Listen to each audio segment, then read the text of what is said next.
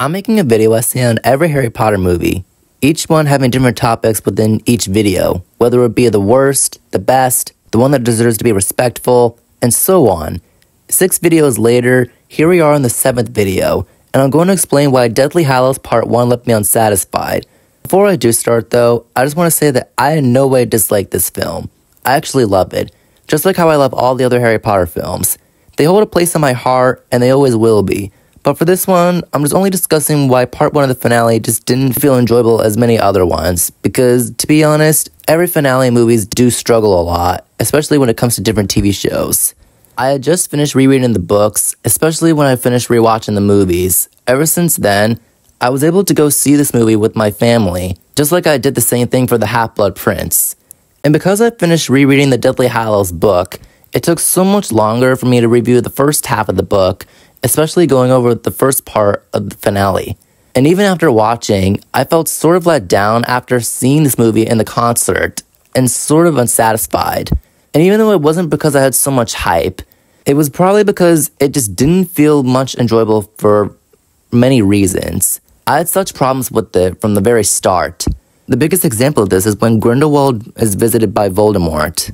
In the book, Grindelwald refused to give Dumbledore up, and after not telling the Dark Lord where the Elder Wand is, he instead lets himself be killed, never wanting to let his former friend and possibly lover down. In the movie, however, they just completely ruin his redemption, and instead just tell us where the Elder Wand is, as he tells him it's buried deep within Dumbledore's tomb.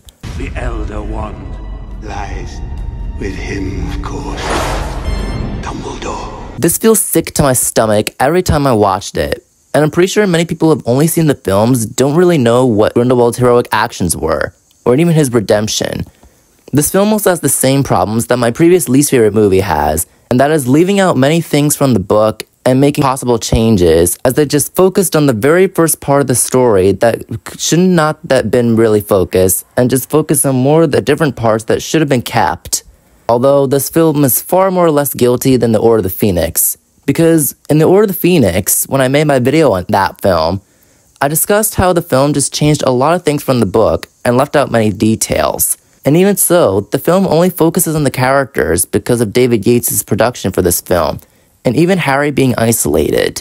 The scene that bothered me the most was the addition of Harry and Hermione dancing. I have some details to go over and some reasons for this, but this might get some Harry and Hermione shippers mad. Harry and Hermione are friends, nothing else. So to have a scene where they almost kiss, a scene that was not in the book, was taking it way too far, especially with the way how the book was able to handle the relationship between Harry and Hermione. In the book, after Ron destroyed the Horcrux, and when Harry realizes that Ron was jealous of Harry's relationship with Hermione, Harry says to him, "She's like my sister. I love her like a sister, and I reckon she feels the same way about me. It's always been like that. I thought you knew." So to have a scene like this, it just makes us think that there is some chemistry between the two, and is even more drastic when they focus Ron being jealous, as he does have a right to be jealous. Especially with the way that the book did the complete opposite of this. And even Rowling went back and said that she wished that she had paired Harry with Hermione instead of Hermione with Ron, which honestly made me so mad.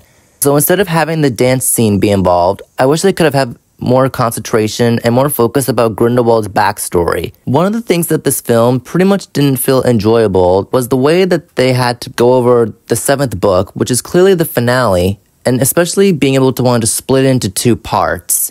And not only that, the whole filmmakers realized that if they directed the whole movie, it pretty much could have been more 4 to 5 hours long. And to be honest, it could have been not enjoyable if they did, and I will give them that.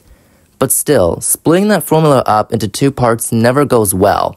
As I said, The Order of the Phoenix focused on too much on Harry being isolated. So for Deathly Hallows Part 1, I think they focused too much on the bit of camping. And because of that whole camping situation that they focused on, they even left out so many things, such as that deleted scene when Dudley gets his redemption, or even Petunia's redemption.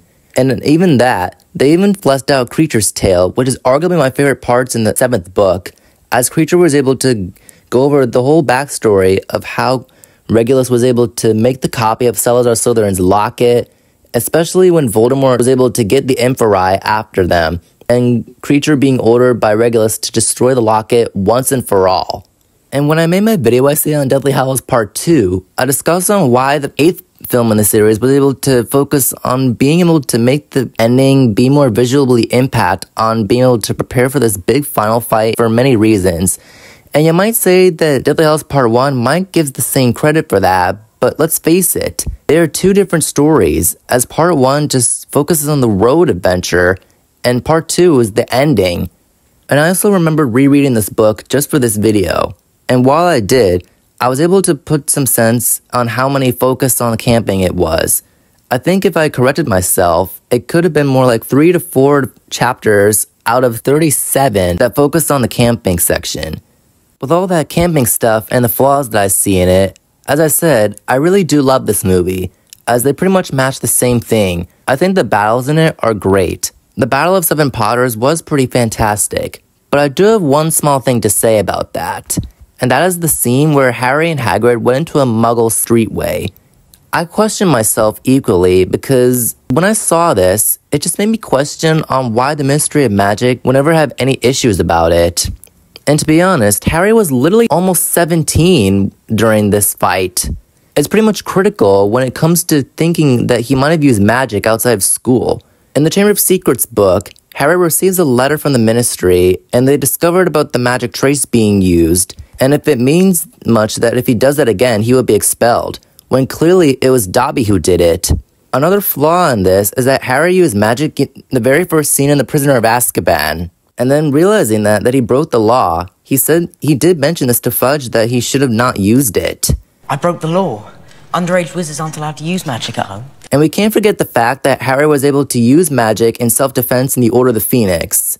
Another glimpse I saw is that people like me see Harry burning the Daily Prophet article in the Half-Blood Prince. But that being said though, the second part of that was pretty well done. Escaping into the Ministry scene was pretty much perfect. The battle in the cafe was pretty well thought out. The battle at Malfoy Manor was pretty great, especially the Lovegoods house. This film is pretty great, as I've already mentioned, but that being said though, it's my second least favorite movie, which is just behind The Order of the Phoenix, or even The Goblet of Fire.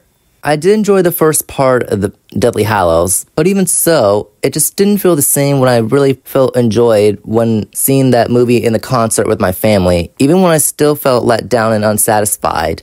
On top of that, however, this movie did feel accurate when matching the same things when it comes to the battle stuff.